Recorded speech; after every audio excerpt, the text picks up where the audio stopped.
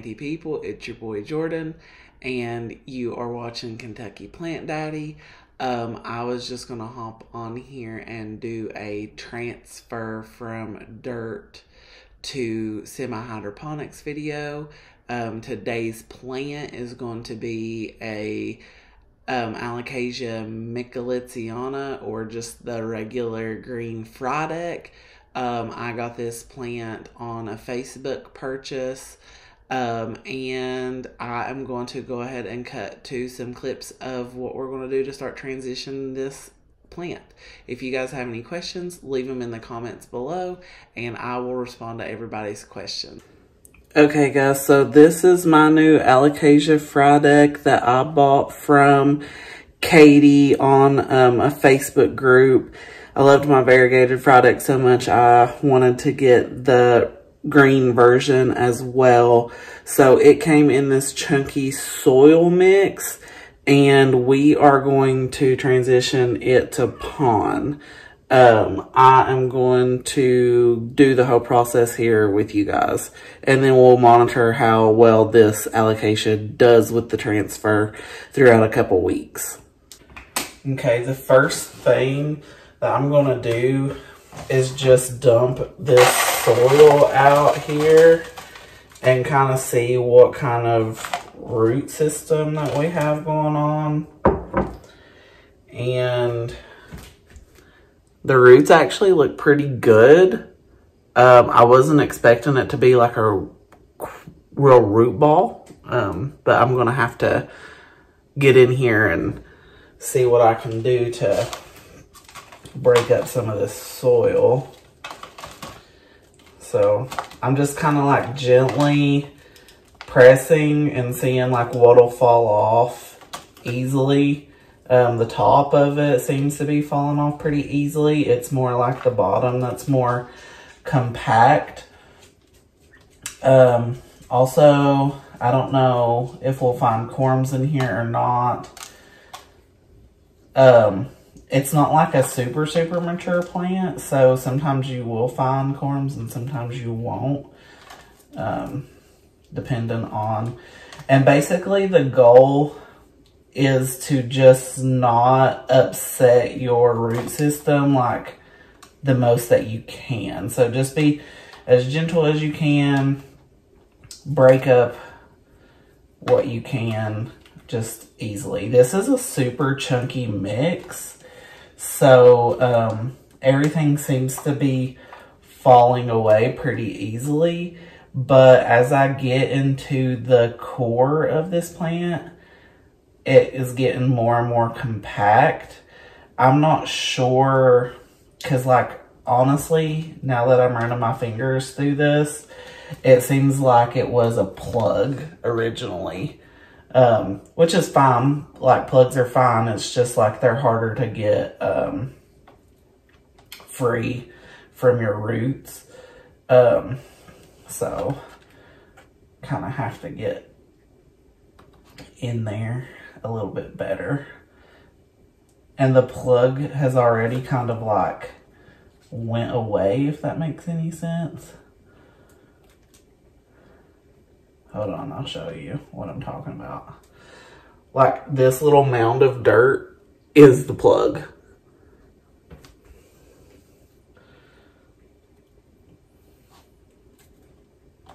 I just broke it up just to make sure that nothing else was going on with it.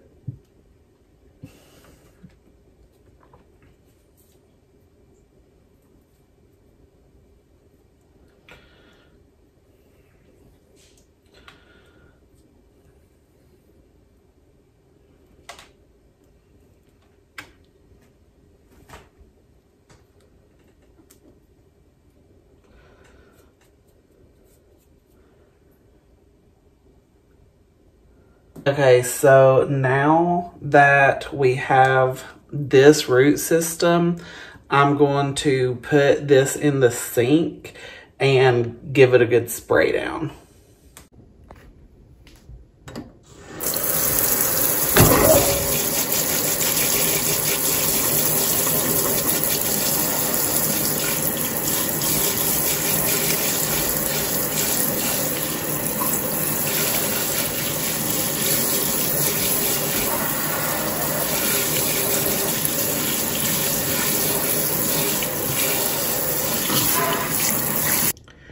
Okay guys, so after spraying my roots down, this is what they look like. There's still a little bit of dirt on them.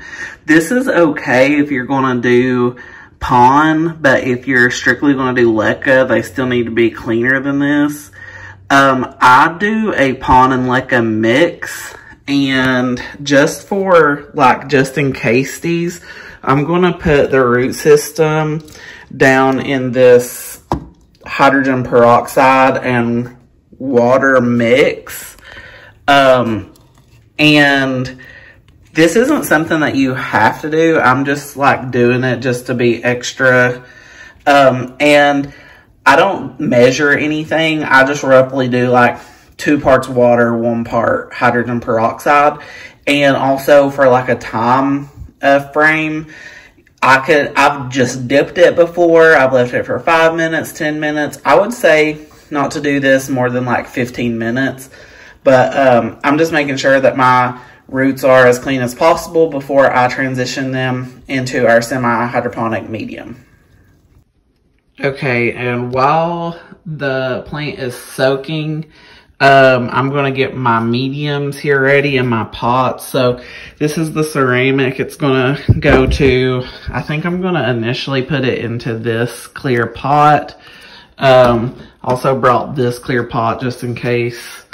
They're similar in size, but, and then I have some rinsed LECA, some unrinsed Pon, and then just some chunky perlite in case, I want to add that. So this is the situation we're looking at. One other thing that I'm going to do, just because this plant's new to me, and I trust the seller and everything, but I try to do this to every plant, is just shower down the foliage with water, and then I'm going to give it a quick spray with this water and Castile soap solution.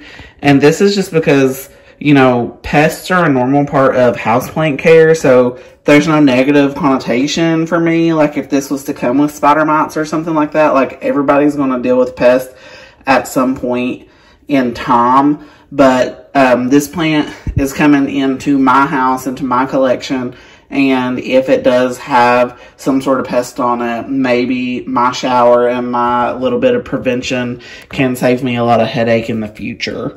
So I'm just going to spray the back of the foliage down.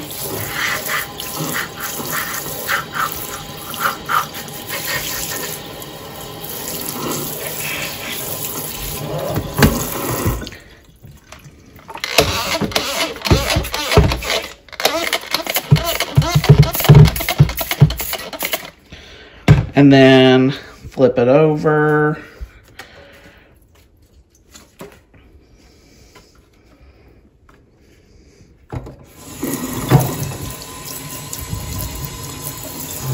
Sorry, didn't even get you guys.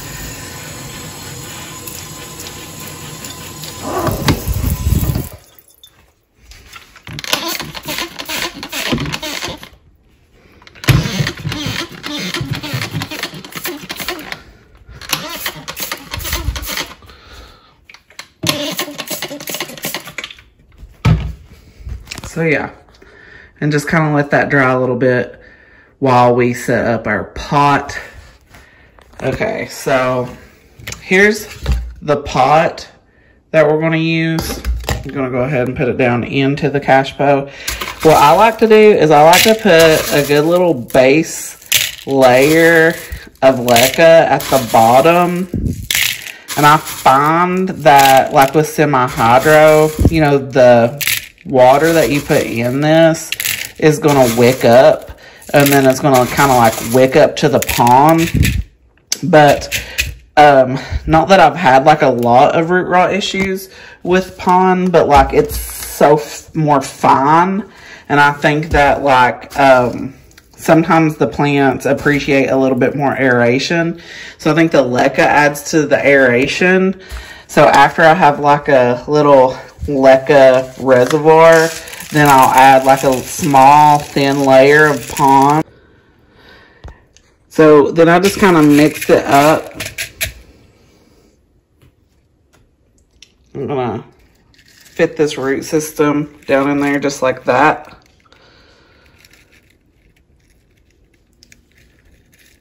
Come on, roots. There we go. And then I'm going to just kind of backfill this, which is going to be hard to do on camera. Okay, so before I pour kind of like a top layer of Pon and LECA, I'm just going to make sure the roots are down in here the way that I want, and then throw in some of that chunky perlite just to add more aeration. The longer that you do houseplants, the more important that you will emphasize like aeration of your plant. Because really, what people don't tell you is like they'll go on and on and on about root rot. But what people don't tell you is that root rot is caused from poor oxygenation to your plant. It's not caused because you overwatered your plant. It's lack of oxygen to your roots. And that's from like a too compact of a soil. So just like the more aeration, the better. You just have to find a happy medium of what works in your environment, because also the more aeration that you add, lots of times the more you have to water, because obviously if you're using like a really chunky mix for soil, then it only retains, you know, so much water and then it stops. And then same thing with like semi-hydro is that you might have to water more frequently, because the added aeration has made it easier for your water to just evaporate, which helps with humidity, but it does not help you with your actual watering, because that's an added chore and more time that you have to put into your collection. So this is perfect. Cute little gray pot with my green, and then the top layer is mostly Pon, and I just do that for aesthetic reasons, because like it doesn't really matter up top because that's not where your roots are going to be. But it was like super chunky with that chunky perlite, more LECA, and then more Pon on top of all that. So then all you have to do is add water. Okay guys, so I just mixed some fertilizer water up, and I am going to just put this in here.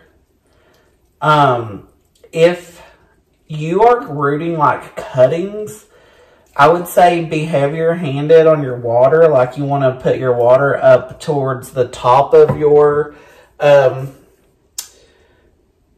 reservoir, because you don't have any roots and you're encouraging roots to grow. But this plant had good roots, so we're just going to go with the normal about 1/3 of the way up for root growth. Or not for root growth, just for fertilizing the plant. And the reason why I really like to transition my plants into clear containers, which I know this isn't clear, but like I can just lift this net pot up and look at the roots anytime I want, is because I can just, like I said, look at the roots anytime I want.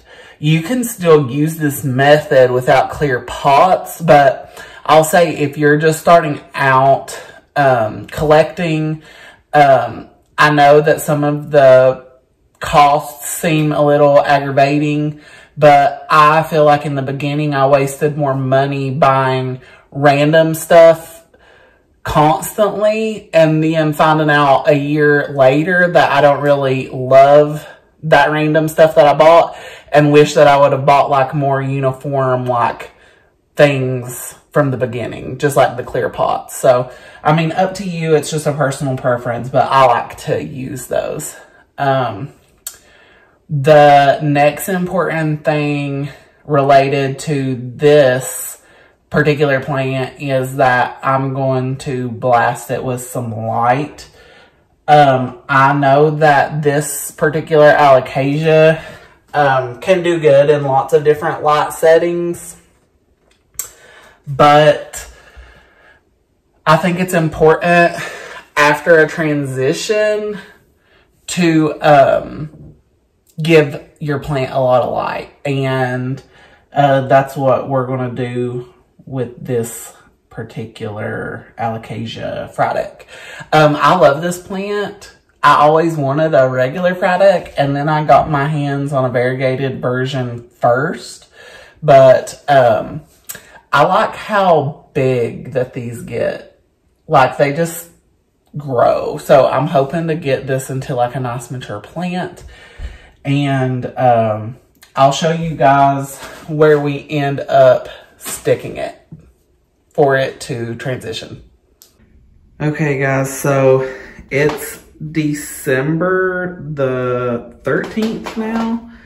This is the only leaf that I have left. The bigger leaf that I had ended up, you see like the kind of yellowing that's like going on the edges? The bigger leaf had that. And so I cut it off after it had given me my new leaf, which is looking really good. I'm happy with the color. And now it's pushing this second leaf since the transition.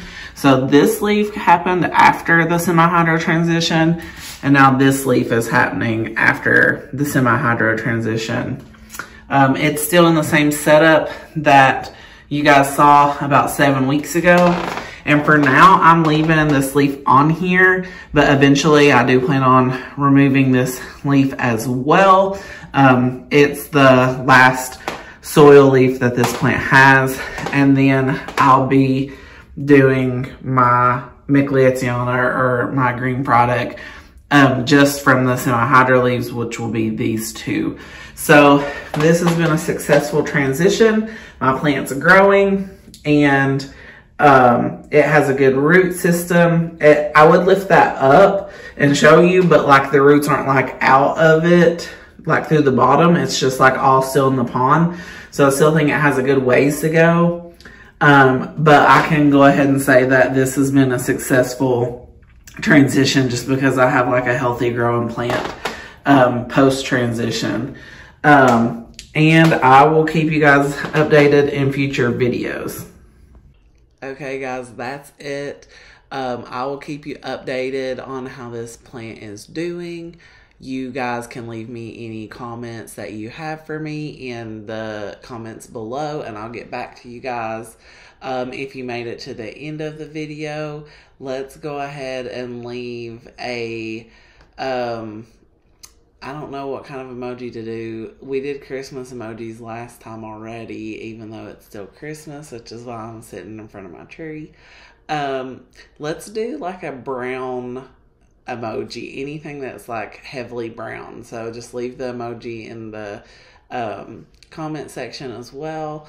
If you guys made it to the end of the video, I also wanted to let you know that I plan on doing a giveaway for the 400 members. If we can get there, I will be given a cutting of my Syngonium Aria. And just to qualify for the giveaway, I need you to subscribe to my channel and then follow me on Instagram, and then scroll down to my Instagram and leave a comment on my Syngonium Aria picture. I'm going to put the picture here so you guys know which one I'm talking about. And I really appreciate you guys watching, and thanks for coming to Kentucky Plant Daddy.